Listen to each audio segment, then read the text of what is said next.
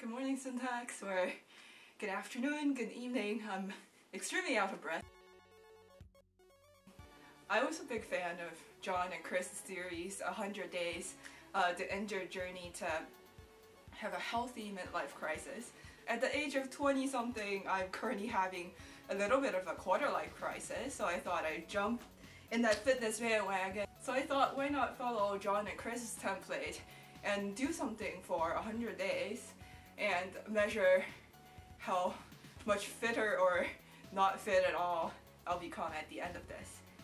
So this is my start of 100 days of hopefully having a little bit more physical activity every day than none, which is what I have currently. I just finished their day one's workout posted on their community tab.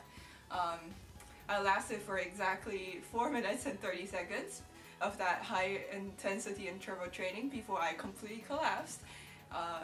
So that's where I am at right now. Also, before I did all of that, I also took some baseline measurement.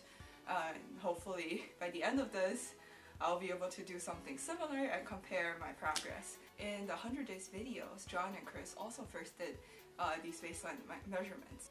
My resting heart rate stayed at 61 beats per minute.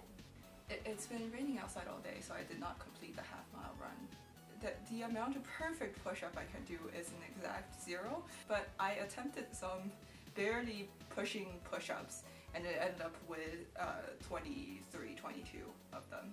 On top of that, I also tried to do planks, but I did my planks right after I tried those push-ups, so my arms were pretty tired. I lasted for about 53 seconds. On top of that, I also tried this bend over and touch my toes test. The distance between my fingertip and my toe is about 5 centimeters. And here are the footage of me attempting to do some of these HIIT workouts.